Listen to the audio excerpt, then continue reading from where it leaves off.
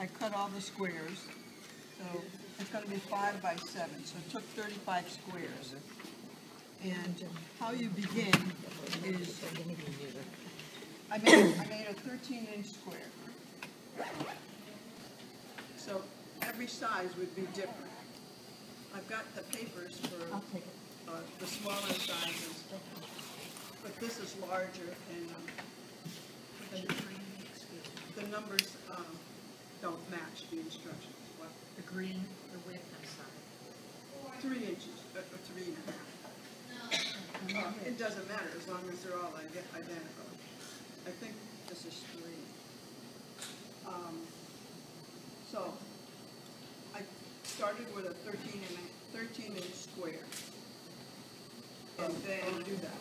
Wash it first. We're having a class. But anyways, 13-inch square, which comes out to an 18.5-inch strip, which each of you can have. Then you take the strip and you fold it in half. You press it to find your center, because it's important that you place it on the center, because this is going to match up with another one to make a design. So it's important that it be in the center.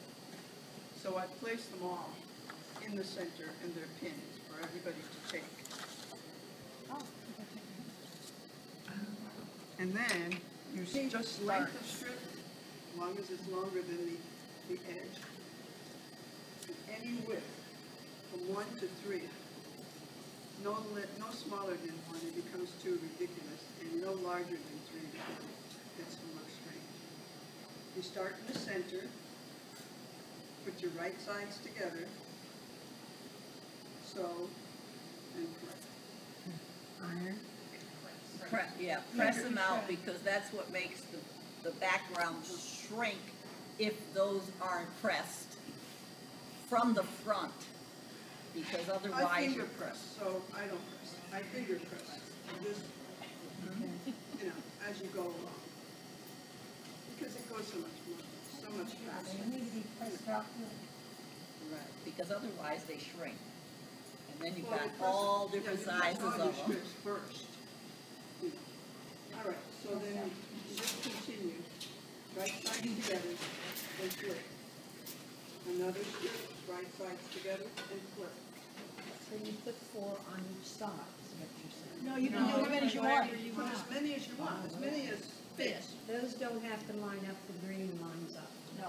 Yeah, because that's the thing that keeps it consistent. Yes, okay. Any width, any length, and it has to overhang on the edges. And then I'm going to square them up to 12.5. Then when you sew them together, it matches, the centers match.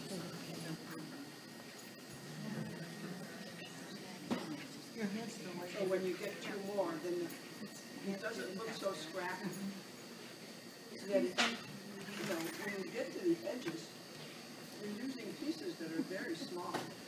So when you're doing your strips, I cut these so they wouldn't be so ragged, but when you start with a really long strip, so you cut it to where, and then you can use those smaller pieces on your ends.